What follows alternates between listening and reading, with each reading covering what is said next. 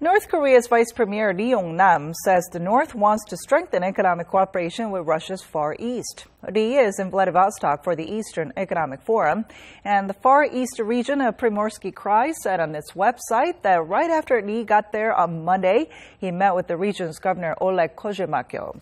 Lee said the North is now focusing on economic development and that prospects are bright for cooperation with Russia in the areas of construction, agriculture, fisheries, and tourism.